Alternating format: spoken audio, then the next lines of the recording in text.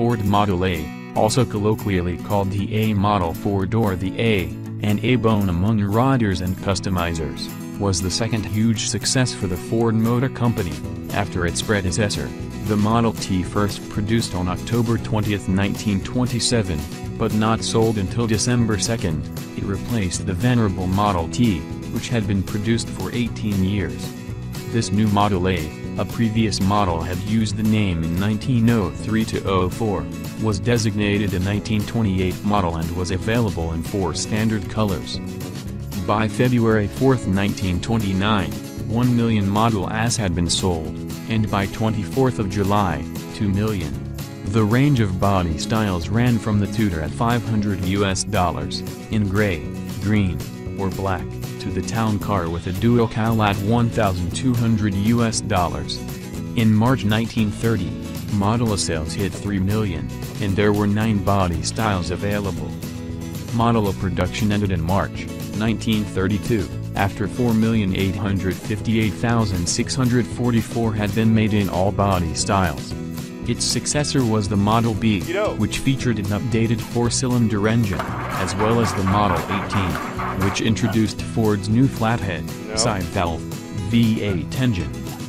From the mid-1910s through the early 1920s, Ford dominated the automotive market with its Model T. However, during the mid-1920s, this dominance eroded as competitors, especially the various General Motors divisions, caught up with Ford's mass production system and began to outcompete Ford in some areas, especially by offering more powerful engines, new convenience features, or cosmetic customization.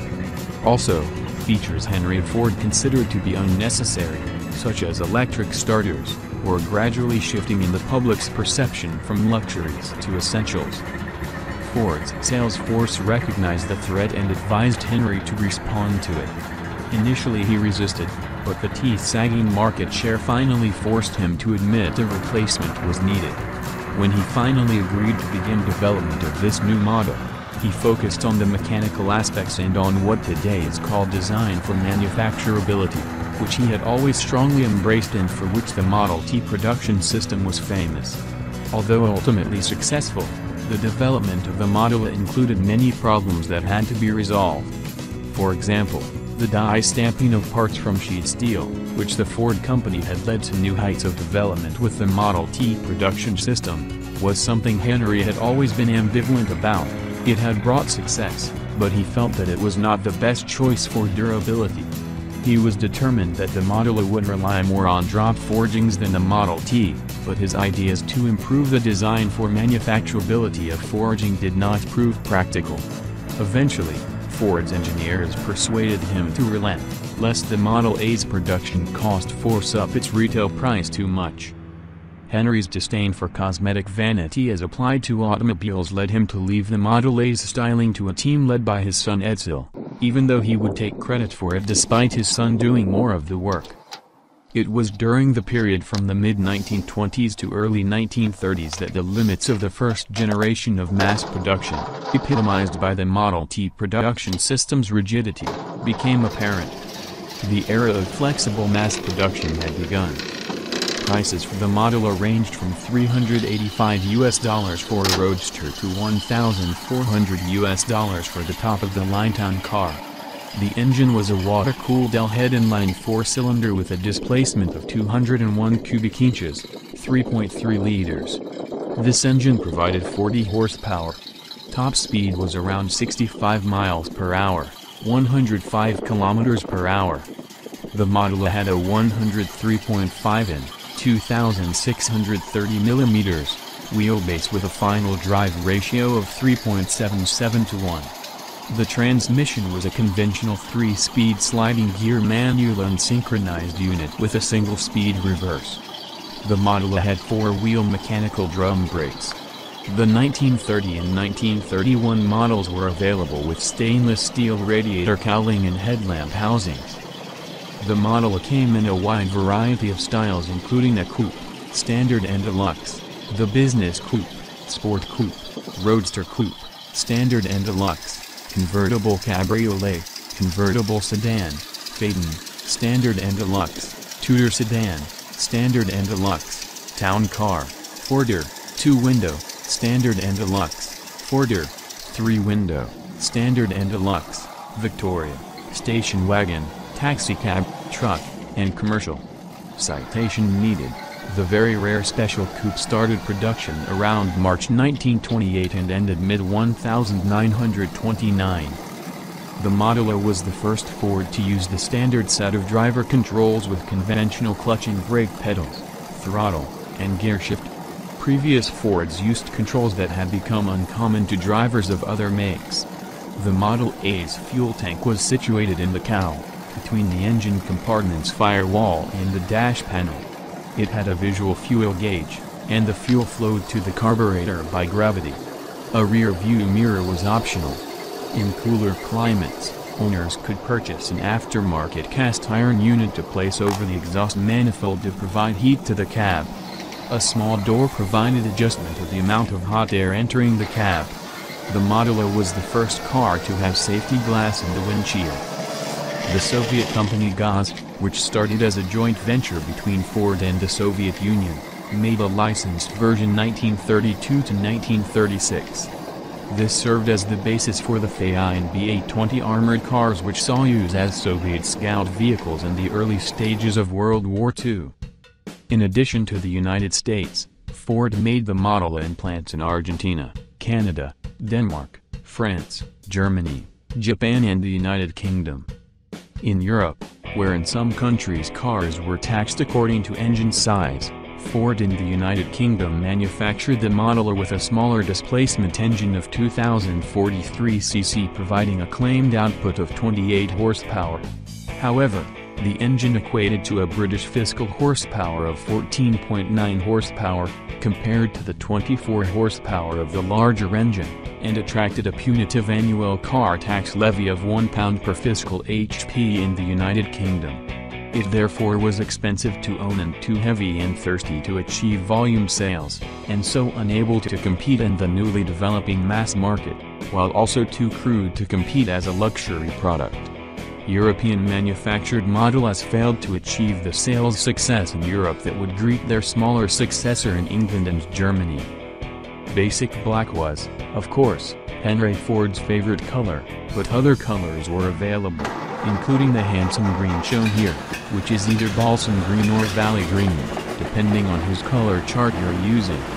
Ford was building hundreds of thousands of Model S, and the books show that more than 208,000 two-door sedans were built in 1928, making it the most popular model by far.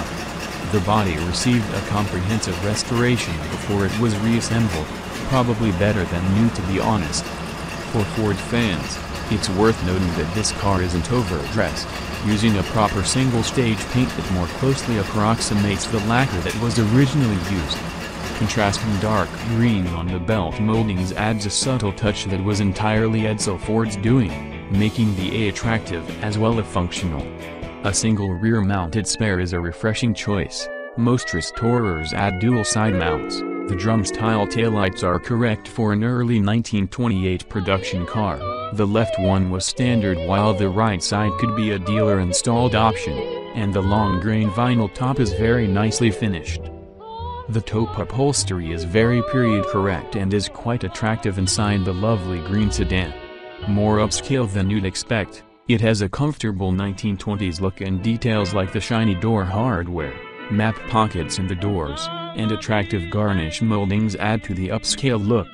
As usual, front seat passengers got a rubber mat, but the rear seat is carpeted and feels luxurious with plenty of stretch-out space. The A's usual single instrument panel with basic gauges remains the highlight of the interior, along with a hard red rubber steering wheel with a spark control on the left and throttle on the right, and the headlight switch in the center. Of note, this car also carries a correct windshield wiper motor for its build date, and turn signals were added during the restoration in the name of safety. But other than that, this one remains very much the way Henry intended.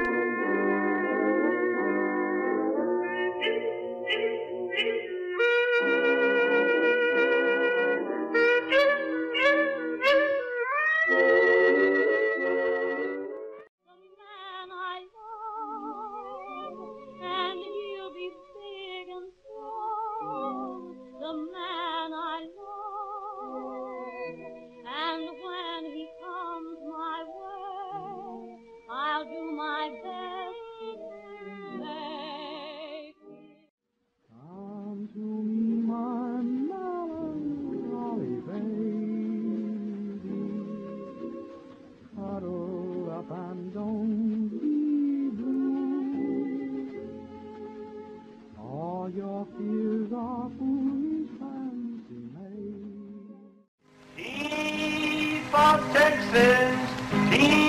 Tennessee, T for Texas, T for Tennessee, T for Thelma, that gal that made a wreck out of me. On my knee, honey boy, though you're only 3, honey boy, you've no way of knowing, there's no way of showing.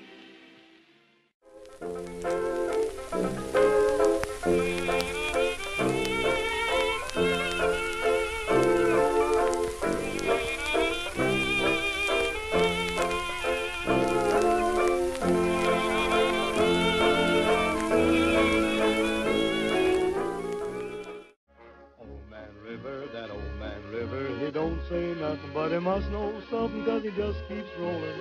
He keeps rolling along, rolling along. He don't plant taters, he don't plant cotton. Them that plants them is soon forgotten, but old man River, he keeps rolling along.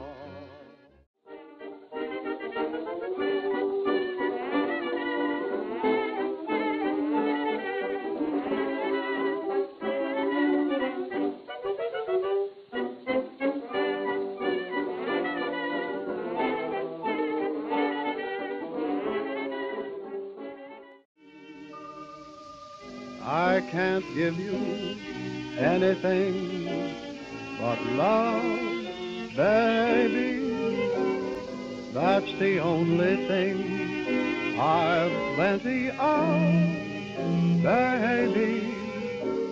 Dream a while.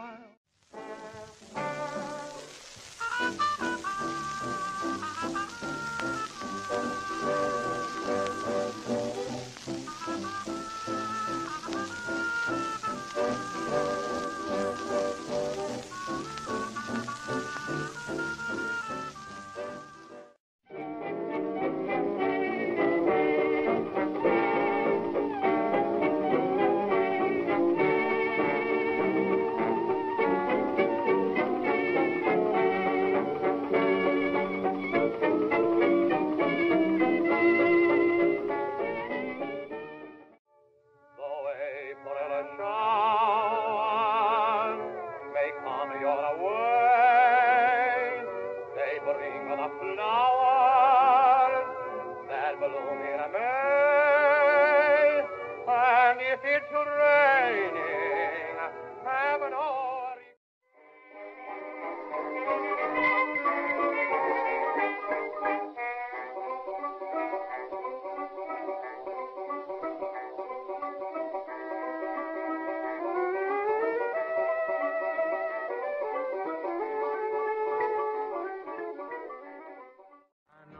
certain, the one I love. I'm through with flirting, it's you that I'm thinking of. Hey, misbehaving, say